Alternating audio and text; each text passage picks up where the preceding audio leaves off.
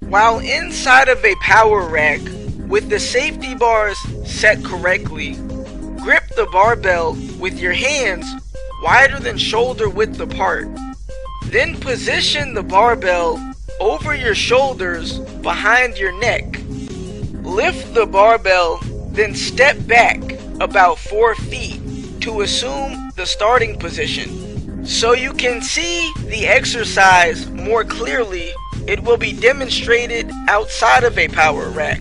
While standing with your feet shoulder width apart, holding a barbell over your shoulders behind your neck with your hands slightly wider than shoulder width apart, rise to the balls of your feet, then lower your body to the starting position.